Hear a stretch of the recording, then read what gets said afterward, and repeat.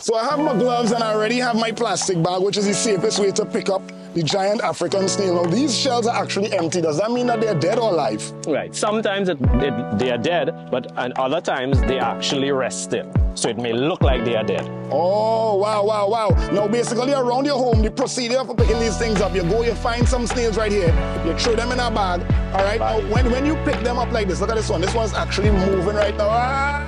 Submerging back into this shell. Yeah. Look, we have another one right here as well, too. Now, when I pick up my snails like this around the home, what is the best way to dispose of it? Right, so the easiest way is using a salt solution, 2 cups of salt in a gallon of water.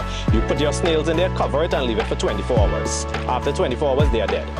You can drain it, put it in a bag, and send it in the garbage. Wow, and that's the procedure right And there. that's it. It's as simple as that. How you can take care of these snails around your home. Correct. Get a glove, get a plastic bag, get a salt solution, and that's more or less it. Correct. All right, thank you. There you have it, how to collect the giant African snail. Let's do it. Let's go look for some more.